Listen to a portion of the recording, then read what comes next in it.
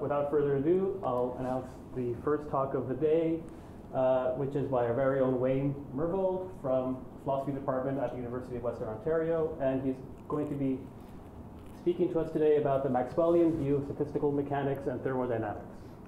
Okay, good morning everybody, and thank you for coming. So the theme of this conference is thermodynamics as a resource theory.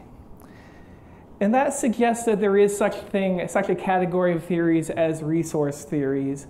And for those of you, this will be very familiar to some people in the audience, maybe less so to others. For those of you who aren't familiar with it, what we've seen in the past few years is the development of an idea that there's a sort of general framework for resource theories which have to do with the ways in which agents like us can use information about and physical properties of certain physical systems in order to accomplish certain kinds of tasks. And it's a burgeoning field, and it's a sort of thing that that people are writing review papers already about because there's enough going on. And I just became aware of this, which just went up on the archive last week, a survey article about quantum resource theories. One quantum resource theory, one obvious one is quantum information theory. So quantum information theory, actually, there's a sentence in the abstract that I like. QRT's quantum resource theories revolutionize the way we think about familiar properties of physical systems like entanglement, elevating them from just being interesting from a fundamental point of view. Not just interesting from a fundamental point of view, but more importantly, useful in performing practical tasks. So I like that. In particular, this is something that I wish more more philosophers would pay attention to, because too often philosophers want to say, well, tell me what's fundamental.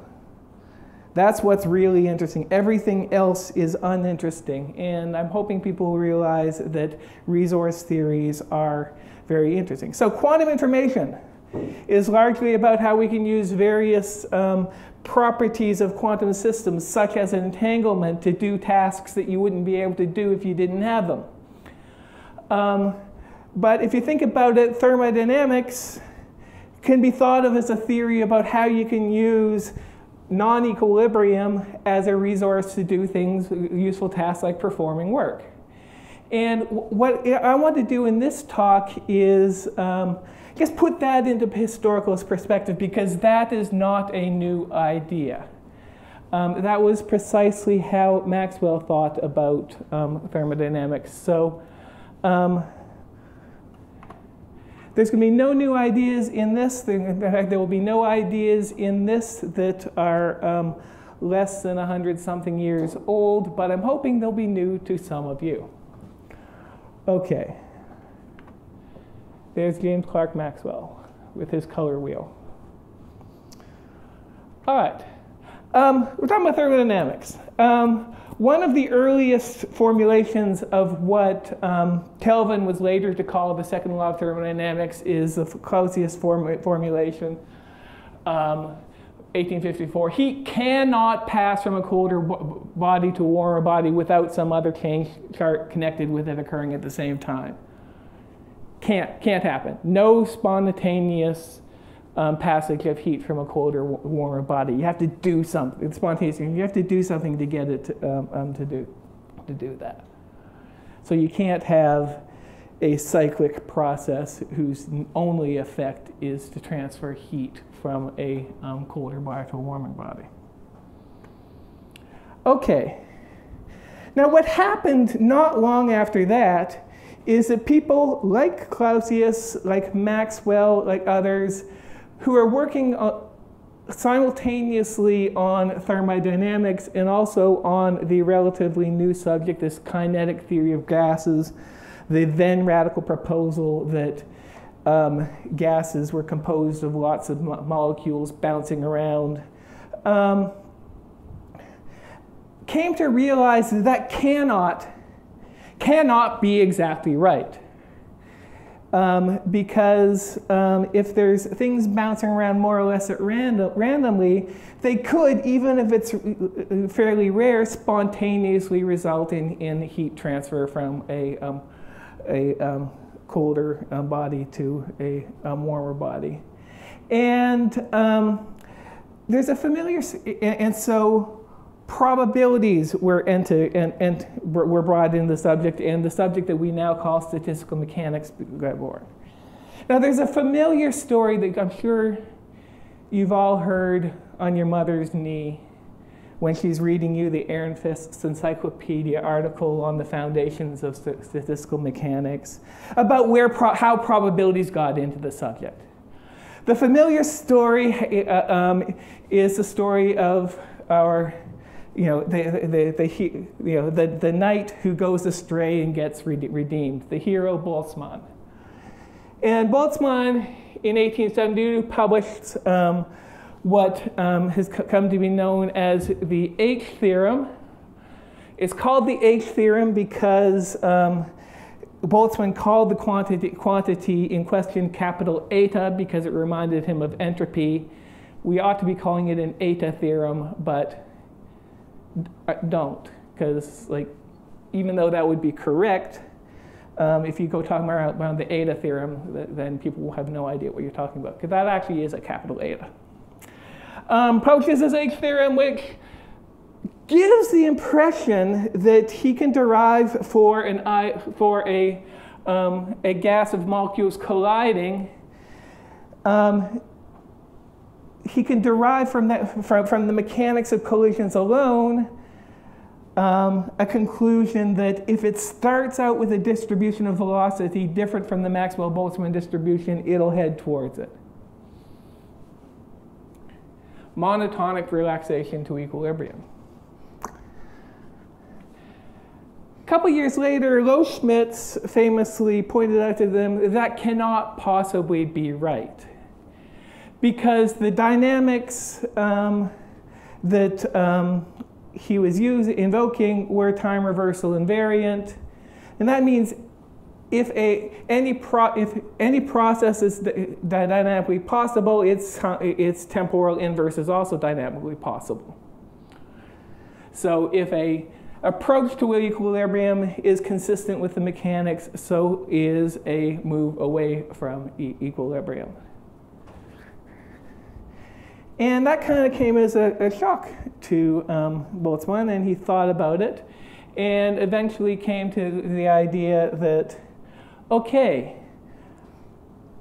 there are probabilistic considerations being surreptitiously invoked in the H theorem, silently invoked in the H theorem. And what we really should say is that approach to equilibrium is probable, with other behavior being dynamically possible, but less probable. Okay. So that's a familiar story, I hope, to a lot of you. And it's true, but it leaves out an awful lot. And what it leaves out is that Boltzmann is very late to the party on this conclusion. Okay. A decade before Boltzmann comes to this, makes his probabilistic term, James Clerk Maxwell is writing a letter to his good friend Peter Guthrie Tait. Tait was also interested in thermodynamics, and Tait was a very good friend of William Thomson, of both Maxwell and William Thomson, who was later to become Lord Kelvin. They're also friends with Lord Rayleigh and all these other people who are contributing this. So, and there's lots of letters between these guys. So he writes a letter to Tait. Tait is working on a book that would be eventually published as his sketch of thermodynamics, and Maxwell is giving him advice on it. And one of the things that Maxwell suggests is, well, you know, I think you might want to pick a hole in the second law of thermodynamics. That's Maxwell's abbreviation for thermodynamics. And he proceeds to explain why he thinks that the second law of thermodynamics can't be strictly true. And he proceeds to outline what we now call Maxwell's demon. This is the first appearance of the demon, that you can imagine an agent taking advantage of the fact that in the Maxwell-Boltzmann distribution there are not everything at the same velocity, and using a movable partition separating out the hotter and colder molecules in the gas. And he concludes, in short, if heat is the motion of finite portions of matter, and if we can apply tools to such portions of matter so as to deal with them separately, then we can take advantage of the different motions of different proportions to restore a uniform hot system to unequal temperatures or to motions of large masses. Of course, that's a big if. And then he says, only we can't, I'm sorry, I got the comma in the wrong place. We can't, comma, not being clever enough. Okay.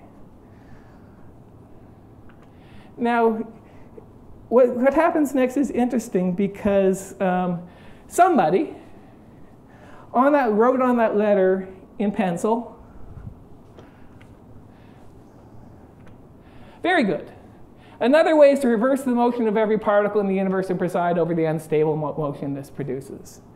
So the idea that of velocity reversal, you change the velocities of everything, and everything just proceeds backwards, is already there in that penciled annotation, and that's the essence of Loschmidt's reversibility objection to Boltzmann.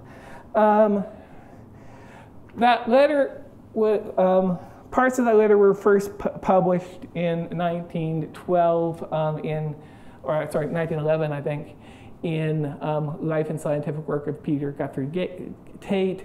The editor of that volume attributed it to Kelvin. More recently, editors of very distinguished historians who edited various collections of Maxwell's writing say they think that the handwriting looks more like Tate's. So we don't know who first formulated the reversibility argument. It was either Thomson or Tate. It gets spelled out a few years later in a letter from Maxwell to Lord Rayleigh, and I love this. I love the way this letter starts. Dear Strutt, then no, how are you? Hope you're well with your wife and kids. Dear Strutt, if this world is a purely dynamical system, and if you accurately reverse the motion of every particles of it at the same instant, then all things will happen backwards to the beginning of things. The raindrops will collect themselves from the ground and fly up to the clouds, etc., etc. And men will see their friends passing from the grave to the cradle till we ourselves become the reverse of born, whatever that is. We shall then speak of the impossibility of knowing about the past except by analogies taken from the future, but I don't think it requires such a feat to upset the second law of thermodynamics. And then he proceeds to describe the demon. So you don't have to reverse everything. More limited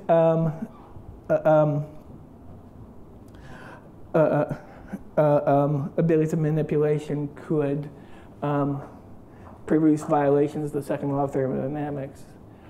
And then he derives the moral. Second law of thermodynamics has the same degree of truth as the statement that if you throw a tumblerful of water into the sea, you cannot get the same tumblerful of water out again.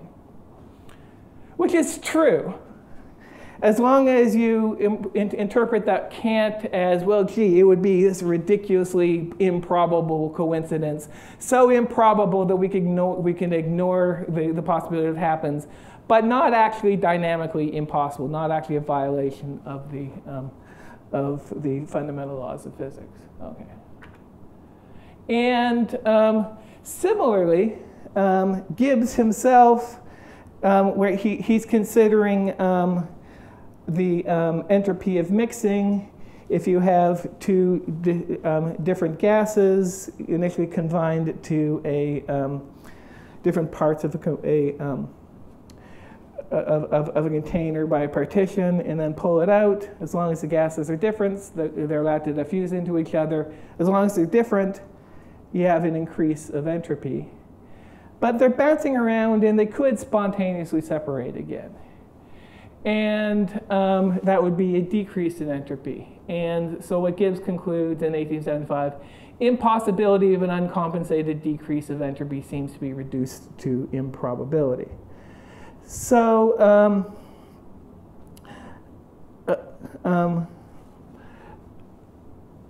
well before Boltzmann, before Boltzmann came to this realization, basically everyone else who was working on the theory came to the realization. Boltzmann was the last major figure to realize that. And in fact, there's this great letter from Maxwell to Tate from 1873, where he's ridiculing Clausius and Boltzmann, who are arguing over who had priority for proving that the second law of thermodynamics follows from Hamiltonian dynamics. And there's some lovely ridicule in that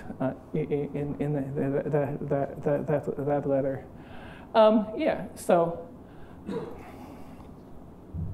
By the way, I should mention this. You might be thinking, hold on, what are these guys talking about violations about the second law? We still learn the second law is correct.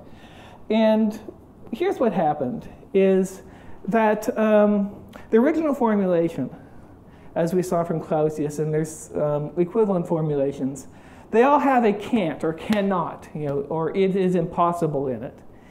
And that was originally conceived, thought to be strictly true. This was supposed to be a law. This was supposed to be an impossibility.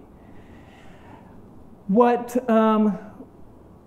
we get taught these days as the second law of thermodynamics is a statistical version.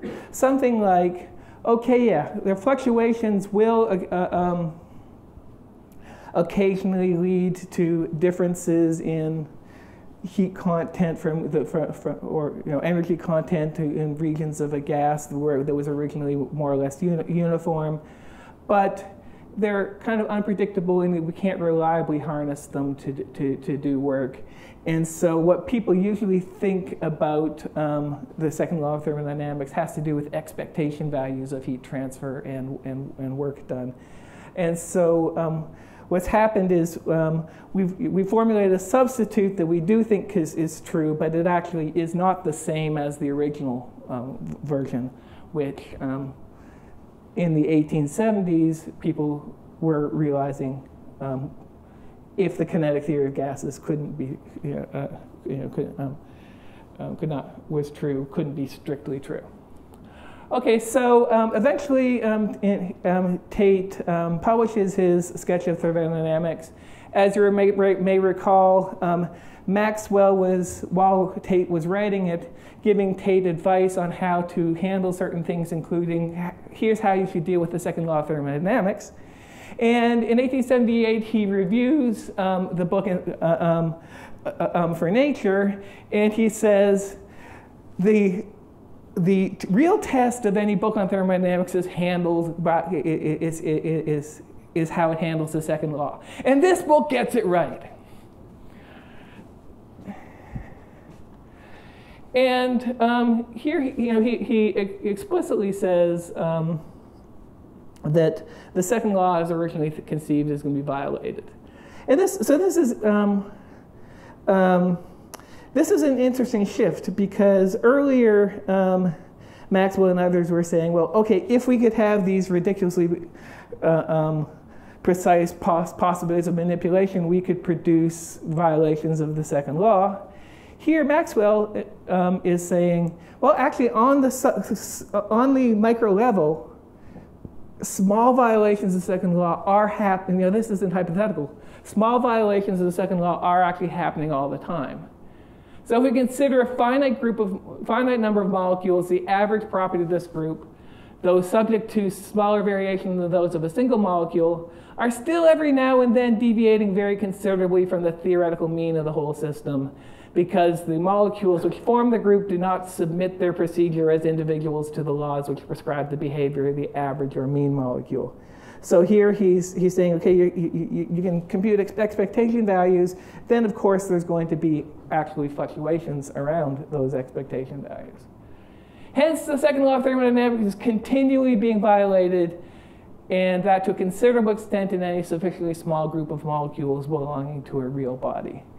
So for him, the second law of thermodynamics was a statistical truth in exactly the same sense, or it was a statistical law. And what he meant with a statistical law is not necessarily a probabilistic law, but one that is true if you look at the average on a large enough population. Early in the 19th century, the science that we now call statistics was born. It was not part of the math department then.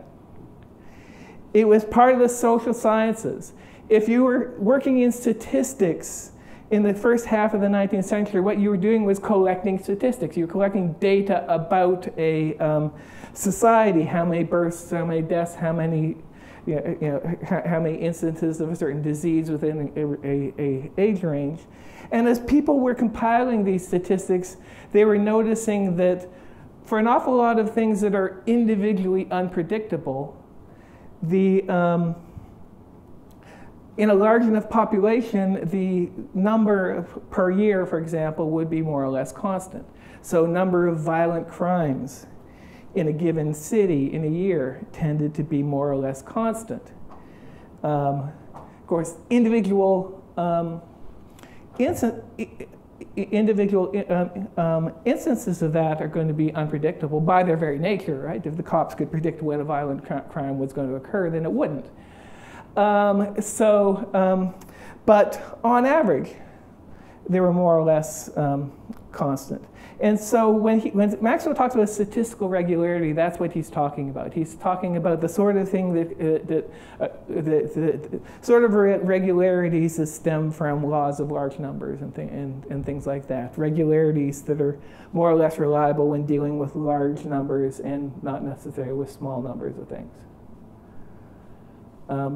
Probability didn't really become central to statistics until the 1880s. All right. Okay.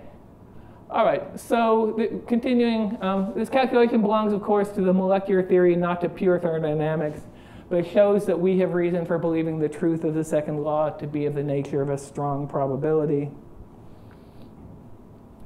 So, as mentioned, the version of the second law, when people, because we haven't abandoned the second law, the version of the second law that I think that most physicists would adhere to today is something of the form that, and this makes no pretense to precision, is, even though that they say in a gas or any other substance there will be local fluctuations in the energy in a given region, or the density, there's no process that consistently and reliably exploits them to transfer heat to a cooler to a warmer body without producing a compensating increase in entropy elsewhere.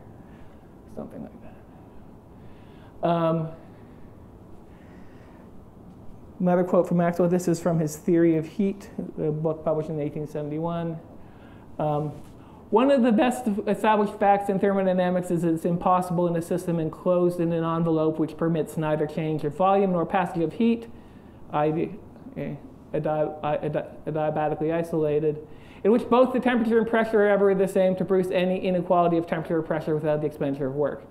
This is the second law of dynamics and is undoubtedly true as long as we can deal with those bodies only in mass and have no power of perceiving the separate molecules of which they're made up. That's a key qualification for him. But if we conceive of a being whose faculties are so sharpened that he can follow every molecule in his course, such a being whose attributes are still essentially as finite as our own would be able to do what is at present impossible to us. He then just describes what we call the Maxwell demon. He says, thus, without an expenditure of work, raise the temperature of B and lower that of A, in contrast to the second law of thermodynamics. I think it's interesting. He says, it would be able to do what is at present impossible to us. He's not claiming that there's any in-principle limitation on the ability to build a machine that could do this. He guess that we don't know how to do it. Okay. So in one of the instances, when conclusions which have drawn from our experience of bodies consisting of an immense number of molecules may be found not to be applicable to the more delicate observations and experiments we suppose made by one who can perceive and handle the individual molecules which can deal with only in large masses. And I find this interesting because one of the things that's happening in the recent work in quantum thermodynamics is work on how the second law needs to be modified when you're dealing with systems consisting of only a few atoms. All right. Okay, I already said that. Okay. So this was actually, we're used to this, but this was actually a radical innovation in physics at the time. That Maxwell, instead of trying to track, think of a gas and solve the n-body problem for where n is the number of molecules, he says, well, what I'm going to do is, what do statisticians do when they get a bunch of data? They're not particularly interested in exactly when this person died or when that person died. What they do is they throw away an awful lot of information and bin it. They say, here's the number of people within a certain age group who died in a certain degree, in a certain year. And similarly, Maxwell, if you think of what's the Maxwell-Boltzmann distribution, it tells you how many molecules in the gas have their velocities within a certain range. And I think it was a real innovation on Maxwell's part to see that when it comes to systems like that, that's an interesting thing to be talking about. All right. Okay. So for Maxwell, even the probable truth of the second law is limited to situations in which the molecules are dealt with not individually but en masse. So he's open to the possibility that there might be some kind of process, or might be possible to construct a machine to do the sorts of thing that the Maxwell demon is supposed to do. Okay. All right. Now, one thing that happens and you probably experienced this, I certainly have, when you start talking about thermodynamics as a resource theory, people say, hold it, wait. This is physics. You can't bring agents into physics. Physics is about the physical world. So I want to talk a bit about what thermodynamics is about. The word thermodynamics it's got thermo in it, it's got dynamics in it. It's formed from two Greek words. And I think a lot of people, because if I'm studying dynamics, that usually means you're studying the equations of motion of some system. A lot of people, I think, assume that thermodynamics is supposed to mean the dynamics of heat, maybe like the science of how heat goes from one place to another. Now, as a matter of fact, Fourier and Kelvin and others did study the heat flow equations and stuff like that, and they did not use the word thermodynamics for that. Thermodynamics was coined from the Greek word from heat and for power, and if you look at the early treatises, it was actually Kelvin who introduced the term. It's absolutely clear that what is meant by that term is it's the study of the interchangeability of heat and work.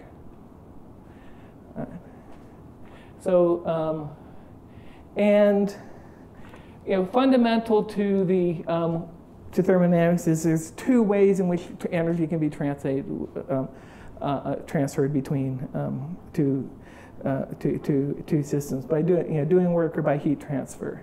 And the first law, of course, says that the net energy transfer is going to be net energy is conserved if you take both work and heat into account. Second law, in all of its formulations, requires the distinction between those two modes of energy transfer, if you think about it. And so, well, and here's what Maxwell found himself thinking. Well, on the kinetic theory, what is the distinction between doing heat transfer and doing work? Because on this theory, heat isn't some kind of fluid that flows from one body to another. Heat has to do with the motion of things. And so heat transfer is molecules bouncing each other and imparting kinetic energy to each other. Well, gee, and work consists of moving, parts of a system and transferring energy to it. So what's the difference? And Maxwell's answer is, well, really, if you're going to make a distinction between work and heat, you're at least implicitly making a distinction between those degrees of freedom in the system that you can keep track of and manipulate and those that you can't. Here's a nice picture from a popular book by Peter Atkins called The Four Laws that Drive the Universe. He says, the molecular distinction between transfer of energy as work and heat. Doing work results in the uniform motion of atoms and surroundings. Heating stimulates their disorderly motion. That can't really be taken as a definition, but that's a nice picture to have in mind. Yeah. So from that also review, he says, we have only to suppose our senses sharpened to such a degree that we could trace the motions of molecules as easy as we now trace those of large bodies, and the distinction between work and heat would vanish. For the communication of heat would be seen to be a communication of energy of the same kind as that we call work. That was a fairly revolutionary thing to say, because what he's saying is, at the fundamental level, if you ignore limitations on information about a system, the distinction between heat and work vanishes. The laws, I just said a moment ago that thermodynamics, the science of thermodynamics, is fundamentally about interconversion of heat and work. So at the fundamental level, Maxwell is saying, thermodynamics vanishes. It's not a science of fundamental physics. It's a science about how beings like us, with limited access, epistemic access, and limited manipulation abilities to manipulate things, can use the information we do have about the system in order to manipulate it and perform certain tasks. Okay, and here's from his Encyclopedia Britannica article on diffusion. Available energy is energy which we can direct into any desired channel. Dissipated energy, what happens when you have a thermodynamically irreversible process is some energy is dissipated. It's energy is conserved, so the energy isn't gone, but it's no longer in a useful form. Dissipated energy is energy we cannot lay hold of in directed pleasure, such as the energy of the confused agitation of molecules, which we call heat. Now, confusion, like the correlative term order, is not a property of material things in themselves, but only in relation to the mind that precedes them. Here's a nice analogy.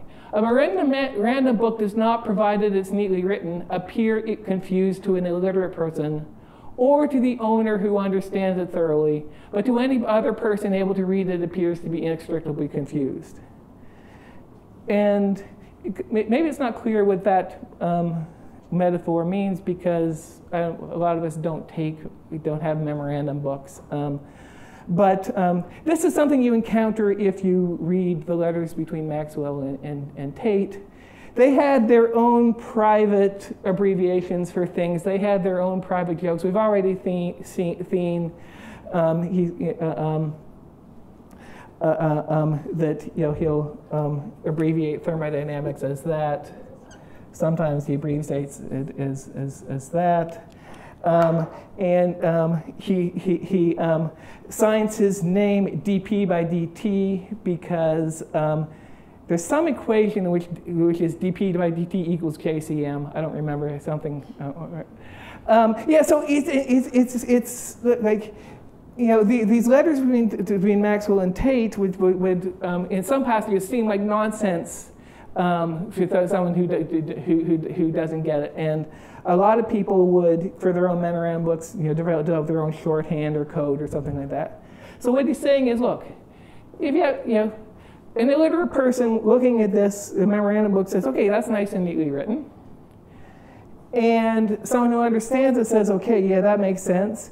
But to someone who can read the letters but not understand the code, it'll just seem like nonsense. That's what he's saying.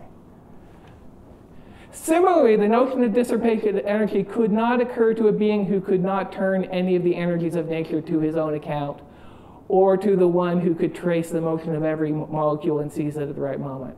So if there's no limitation, if you could conceive of a being with no limitations on its ability to gain information for free about a system, and no limitations on its ability to manipulation, the notion of dissipated energy, the distinction between heat and work, would not occur to such a being.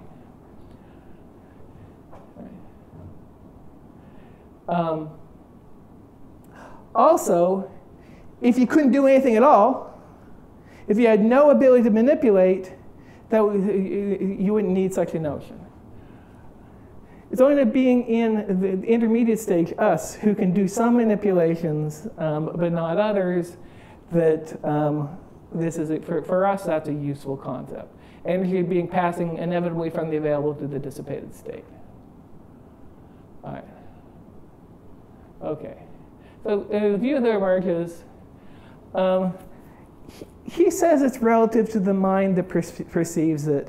And I know some people these days say that things like entropy, distinction in heat and work is subjective, and therefore entropy is subjective. I think what is meant is correct, but I think it's also misleading.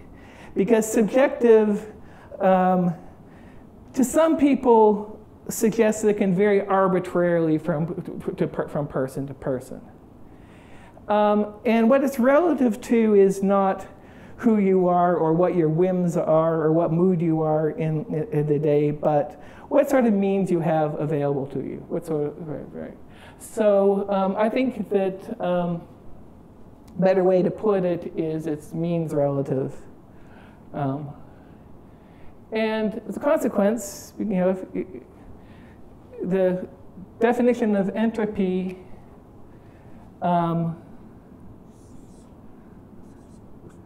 in thermodynamics is if you've got two equilibrium states and you want to know the entropy difference between them, imagine some reversible process that goes from one to another and ask yourself how much heat enters or leaves the system in the process.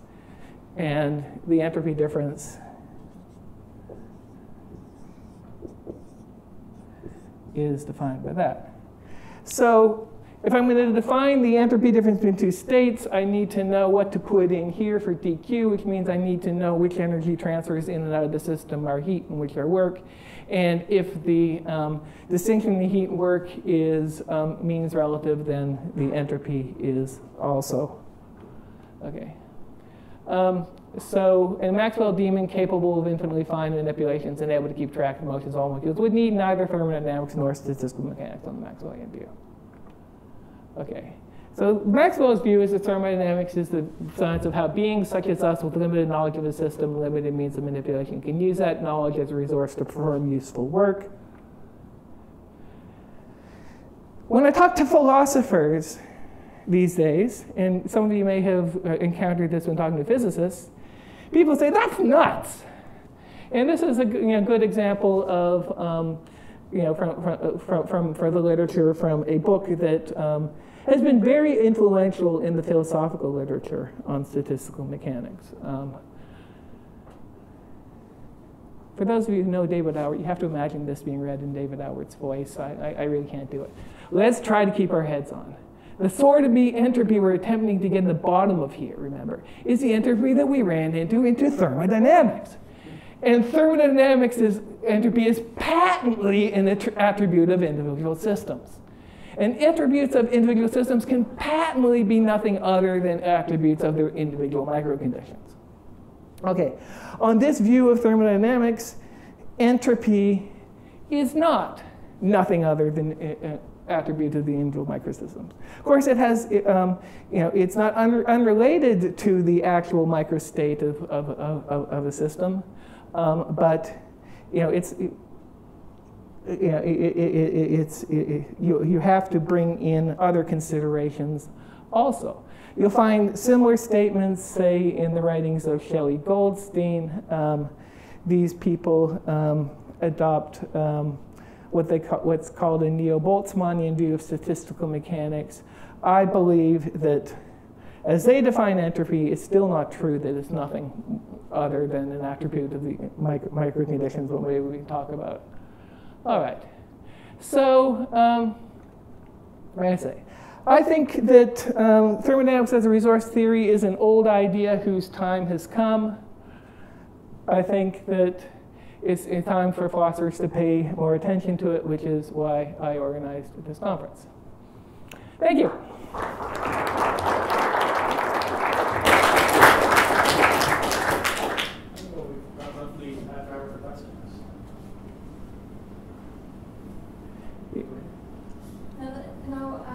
Gibbs, for example, thought thermodynamic entropy is a property of the macrostates, and we started the thermodynamic system with. And he also, and James later also presented Gibbs' view of the Gibbs paradox that different agents might be able to assign different entropys to the same system because they have access to different macro variables. Is that about the same as Maxwell thought? Could you say yeah. Yeah. So the example that Gibbs was talking about, when I think I had that quote, had to do with the diffusion of gases, and actually I had more detail. I left those slides out. But anyways, but yeah. So the idea is, imagine I've got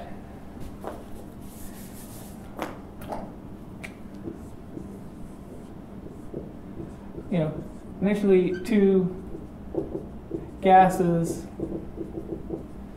confined to a by a partition to different parts, and then you remove the partition and you let them interdiffuse. Now, if you didn't know any differences between the gas on the left and the gas on the right, in particular, if there was no difference that you could manipulate, and this is all out about, let's say they start out to the same temperature and pressure, then you would say, yeah, final state and initial state and final state, same thermodynamical state, no entropy increase. Whereas, suppose actually now you do know a difference between the two, and moreover, it's a difference that you can exploit to do work. Then, and the textbook illustration, which actually goes back to Boltzmann, of this is, imagine I had a piston which, these guys bounced off, these guys bounced off of it, and these guys didn't, and I had another piston which was the other way. I could slowly expand this gas, use that expansion to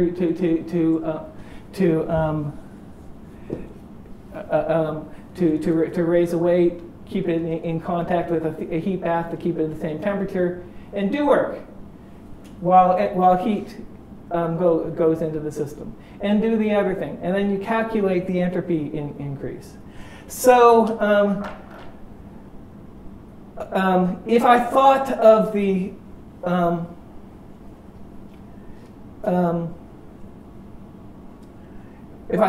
initial state and final states as the same thermodynamical state, and someone who didn't know that difference, they might say, okay, well, wow, you did magic. You you you violated the second law of thermodynamics. You got work out of a system without changing its thermodynamic state. Is that paradoxical?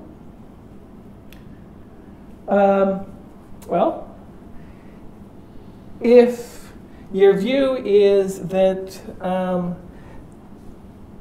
the entropy that is to be ascribed to a thermodynamic state is tied up with these means relative considerations, then no, it's not. Then it shouldn't be regarded as paradoxical. That's just a view. Yeah. So if you think that the thermodynamic that the entropy of a given state is supposed to be nothing other than a property of its physical state, then it would seem paradoxical to you. So would you say that Maxwell had basically the same answer to this as Gibbs? Yeah, and they use the same examples too. They use the entropy of mixing, diffusion, and stuff like that. Yeah. Yep. Josh. Yeah. Thanks, Mike. So I'm interested in you saying more about something you said very quickly at the end there about the Shelley-Goldstein, David Albert view of things. So for those who endorse this neo-Boltzmannian view of statistical mechanics, am I right in thinking that you said that given the kind of notion of entropy that they want to have as a correlate at that level, it's still not the case that it comes out of being a property of individual systems? Yeah. Yeah. Let me just explain that.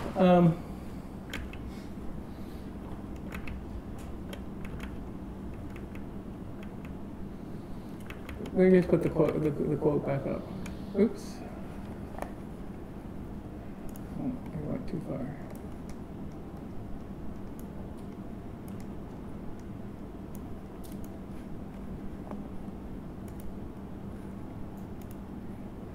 Okay, so when David Howard and Shelley Goldstein says that entropy is patently an attribute of the microstate of an individual system, what do they mean? And they call this the Boltzmannian approach to statistical mechanics.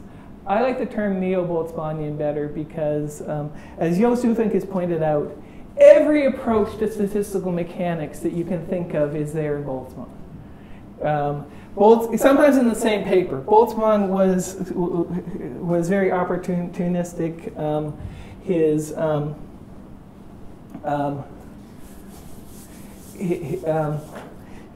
He would use whatever techniques he thought was relevant to a problem. One of the things that Albert and Goldstein like to play up the difference between Gibbsian and Boltzmannian statistical mechanics, and they say, well, yeah, and that's the reason for this talk about individual systems, because Gibbs involved ensembles of systems whose microstates differ, and but all have the same macrostate. If you want to clearly convey to people that you have never ever even glanced at Gibbs's book, then you say, that's the big difference between Boltzmann and Gibbs, because on the very first page of the preface, Gibbs says, I got this idea of ensembles from Boltzmann.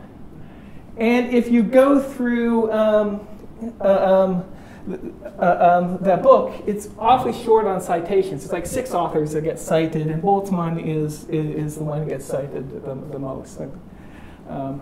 Yeah, so on the neo-Boltzmannian view,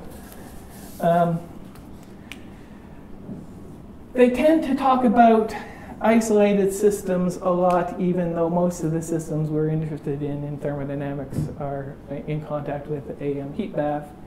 And so you can consider the energy surface, call it lambda, for an isolated system with a given a given energy. You consider the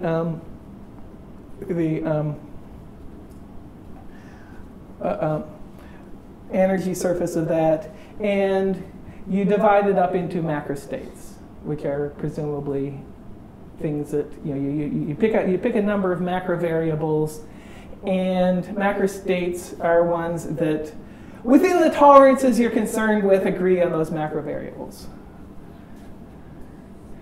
And then you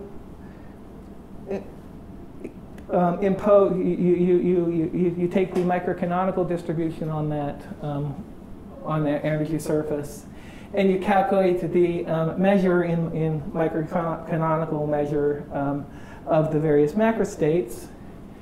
And you say, so here's the macrostate, M1, M2, M3. And you say, okay, well, if the system's state is in this macrostate, then the entropy is proportional to the entropy is proportional to the log of the microcanonical measure of that macrostate. There, entropy is a property of the microstate. Well, hold on, wait. In order to get this, there's the microstate. In order to get this, you added a couple of things to the bare fundamental physical position. First of all, you picked out a certain set of macro variables. Presumably, those are the ones we have access to. You partitioned the energy surface into macrostates which are close enough in all their macro variables.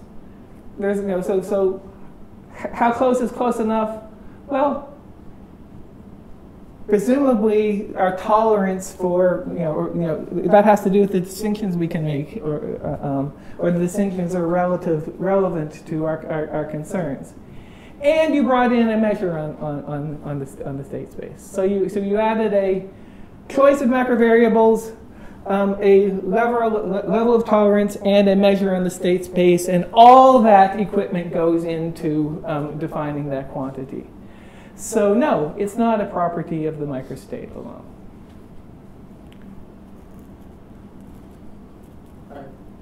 Yeah. So I opened during the talk you mentioned that if you can describe a systematic level of the individual molecules, thermodynamics disappears. So the question is, what happens to, so thermodynamics disappears, what happens to statistical mechanics? Does it also disappear? Does it just become classical mechanics? Or is there something else? Yeah, so statistical mechanics. Yeah, so here's the picture.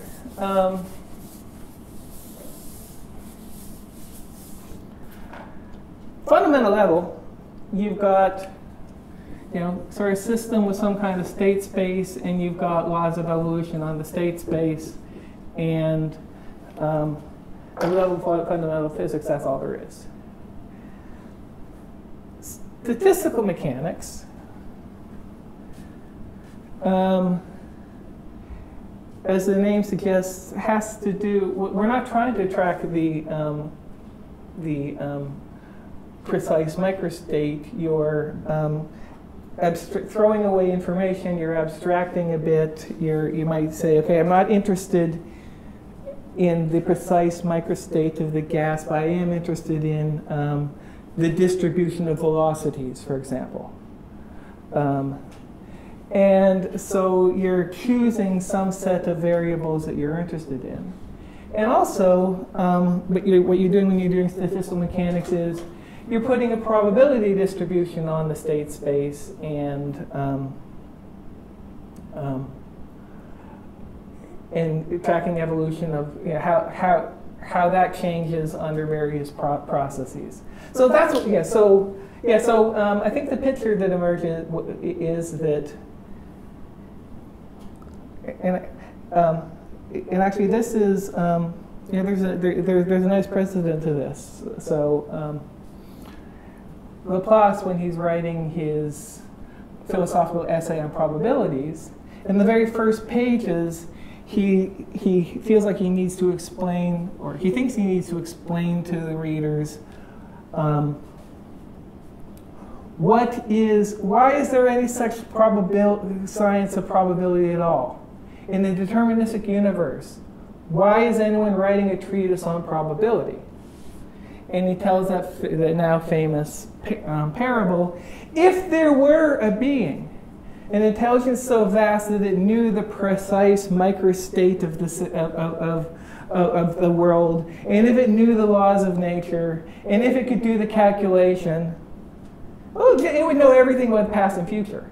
Such a being would not have no use whatsoever for any science of probability. This book is not written for that being.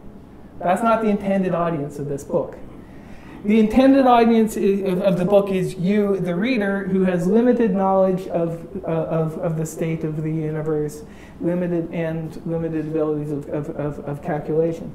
So on Laplace's view, at the fundamental level, from the point of view of this hypothetical being, there would be no need for any talk of probability. And I think Maxwell would probably agree. The demon Maxwell's demon is an awful lot like Laplace's demon. If it knows everything, it doesn't need to talk about probabilities or anything. So what we do in statistical mechanics is we invoke probability measures typically over the state base of the system. And I mean, something interesting happens in there because usually in the introductory chapters of statistical mechanics textbook, it says, the reason that we're introducing probabilities into the subject is that these systems have many degrees of freedom. We couldn't know the exact microstate, and even if we couldn't keep track of its evolution. So that suggests a sort of epistemic reading of these probabilities. But what's kind of interesting then is that you then make posits about appropriate probabilities for various equilibrium distributions, and then say, well, these posits are ultimately justified on the basis of experiment. And I think that's sort of interesting because tension, because there is an epistemic and a physical aspect to these things. Yeah. So from the point of view of fundamental physics, thermodynamics vanishes, statistical mechanics vanishes, no need to talk about probability. That, of course, is on the assumption that the laws of physics are deterministic, which is something that just Laplace and Maxwell and everybody take for granted. And Shelley Goldstein and David Albert, too. Yeah. What do you think Maxwell, you said, would respond to the modern Landauer-Bennett picture of how you could extract work from a single heat path using even with an initialized memory? It sounds not so inconsistent with that. Yeah. So.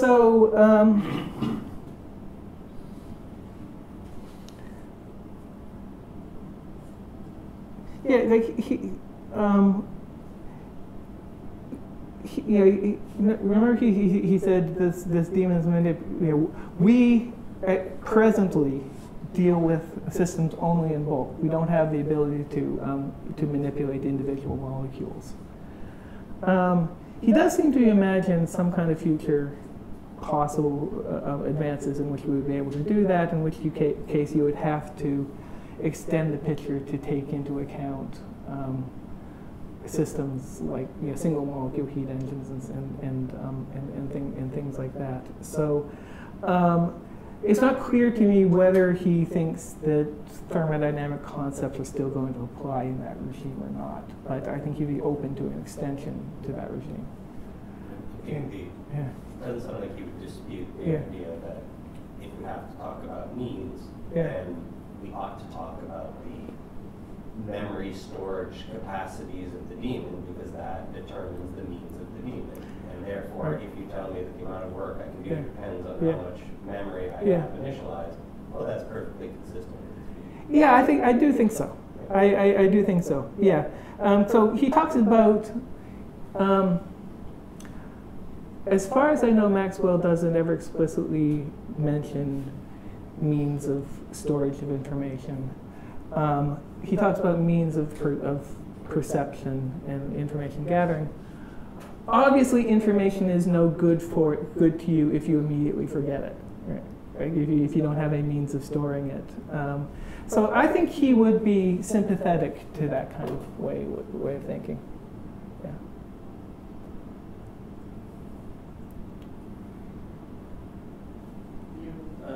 Okay. Okay. So, kind of a historical question. So you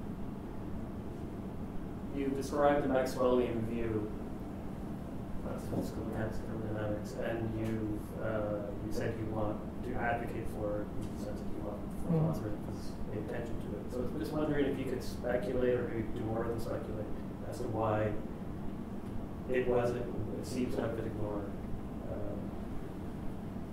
Good question. I'm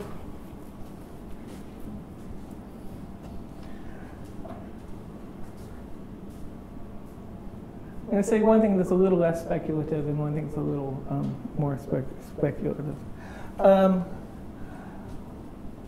It's hard to overestimate the impact of the Ehrenfest's encyclopedia article, which got translated in English and published as a little Dover paperback, as on discussions of the foundation of statistical mechanics. And that's where there's a lot that's really good in it, and there's a lot that's very clear. But historical accuracy is not one of its virtues. What they're doing there, Boltzmann is the hero, and when at the time Boltzmann had been their teacher, and at the time they wrote it, he was supposed to be the one who wrote it, but he passed away under he committed suicide, and it's really meant to be a tribute to them. And so as a consequence, Boltzmann's predecessors get short shrift, and Gibbs is the idiot American who can't do anything right. And that's why. You notice I used the word the reversibility argument.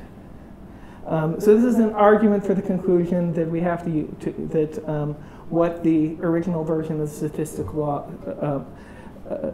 the original version of the second law of thermodynamics is impossible, has to be regarded as only improbable, and that's just a conclusion that Maxwell and others accepted. In the literature, you'll hear the phrase reversibility objection, because Loschmidt raised an objection to an erroneous claim on the part of Boltzmann. And so I think you get this distorted view of the foundations of statistical mechanics if you base it too heavily on that book. For some reason, people who do write about Maxwell tend to focus on the demon and how to exercise it. How would we? How can we show that this demon is in fact impossible? And I think a lot of people don't realize that actually Maxwell just was kind of leaving it open whether this kind of manipulation would be possible or not. And so people. I wish more people would just go back and actually read Maxwell. So that's that's the less speculative. The more speculative part is maybe some of the physicists can speak to this. I think that in certain circles, there's resistance to the idea that these kinds of considerations, which has to do with an agent's abilities to store information or manipulate things, belongs in physics at all. Physics is supposed to be about the physical world. So I think that,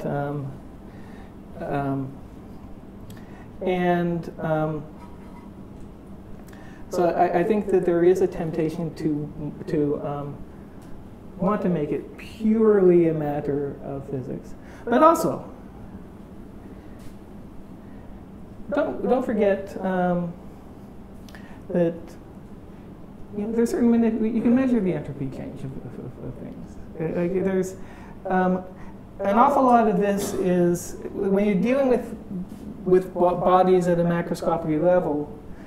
An awful lot of this is insensitive to small differences in what you think that you can manipulate or measure, stuff like that, and a wide range, and so you can more or less ignore that the fact that you are actually invoking some such limitations.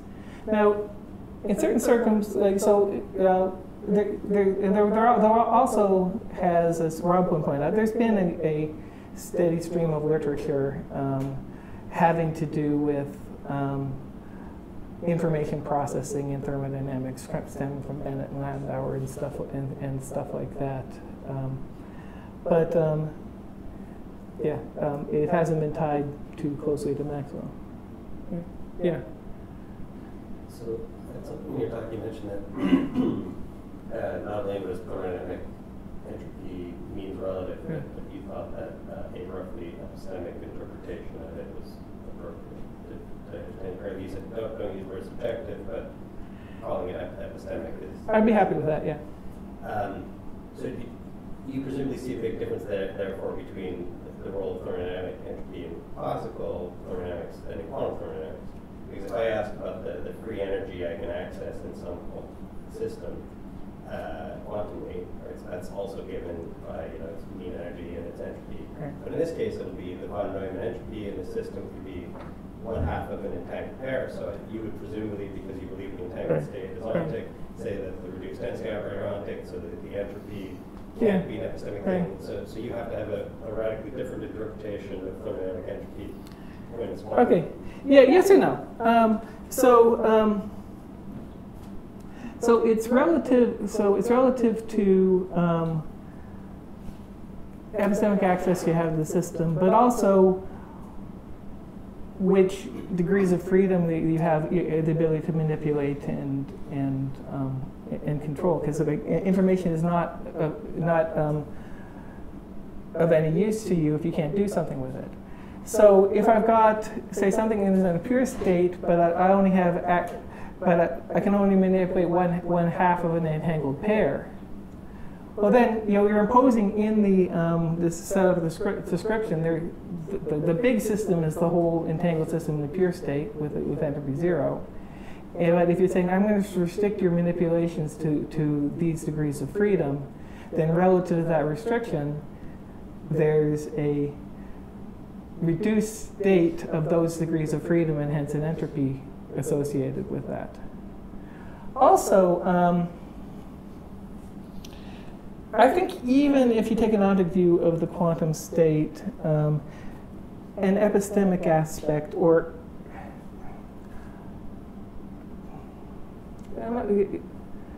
means relative, I'm not quite sure what the right terminology is, because an awful lot of it is misleading. But if you think about, say, equilibration results, you involve some kind of preparation, and then you let the thing evolve. There's two sorts of results. There's theorems that might apply to all initial states and have long-term averages. But if you're interested in a system you apply in the lab, you're interested in what's going to happen soon, and then you've got things that say, well, unless you can prepare these ridiculously special states, you can have fairly rapid equilibration. And that has to do with a limitation on our ability to control the initial state of the thing, from which stems a limitation of our ability to have epistemic access to the initial state. So I think that certainly limitations about which degrees of freedom we have access to come into quantum thermodynamics, even if epistemic access,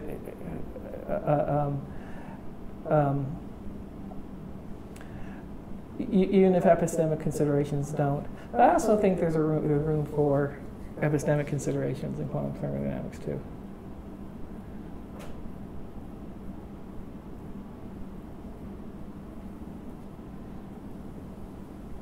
Really very short one, just another historical question. Yeah.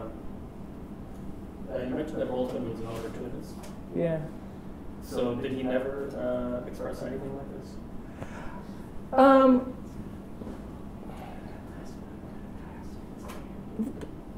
What you get from Boltzmann is lots and lots of results and not as much reflection about the nature of the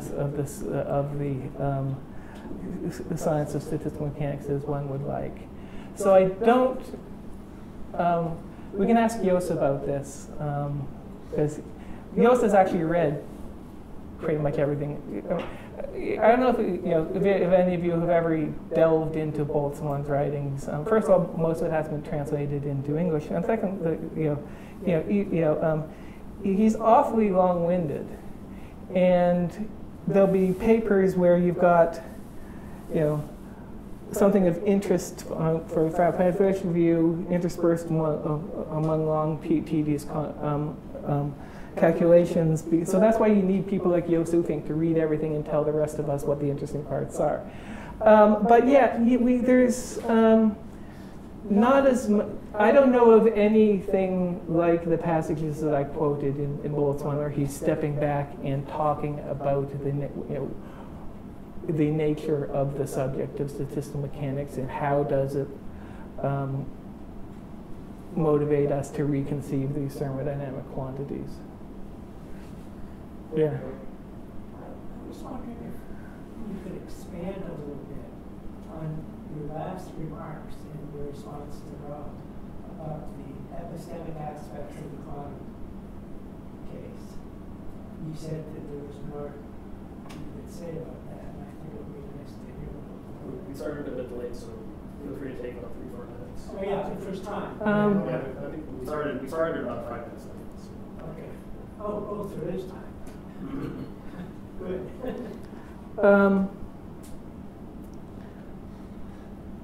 So your ability to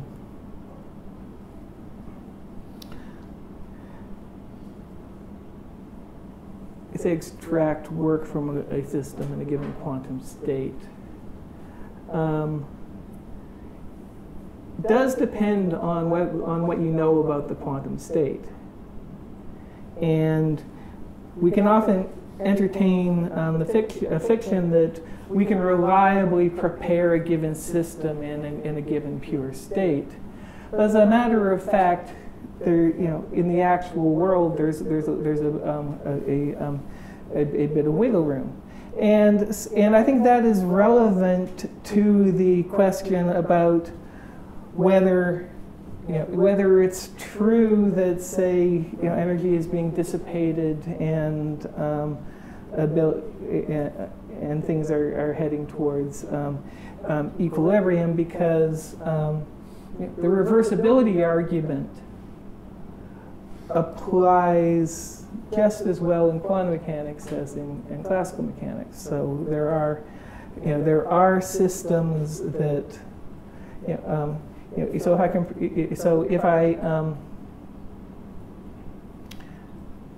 if you've got a system, and what people often do is treat system plus environment in a pure state, and then track the evolution of the evolution of the reduced state of the system towards equilibrium, and show that given weak assumptions about the nature and environment of the interaction, we get equilibration. Now, that can't possibly be true of arbitrary initial states of system and environment, because for any evolution that goes one way, there's a possible evolution that goes the other way. And so what you typically do is say, well, we start the system and the environment in a factorizable state, no correlations between them, and then correlations get built up. Of course, there is system and environment, they're part of the same universe. They have been for a long time. There's things that are common past. Do we really strictly think that there are no correlations between the state of system and environment? No, what we do is we think that, okay, any correlations that there might be have been so distributed in the environment that they're useless to us. We're just going to ignore that. So I do think that there is a role for the question of which degrees of freedom, how much can we know about the state of system and environment does have an effect on what we can do with it as a resource. But there are people in the room who can say more about this than I can. I think we should go to the coffee break. Okay, so let's time for now.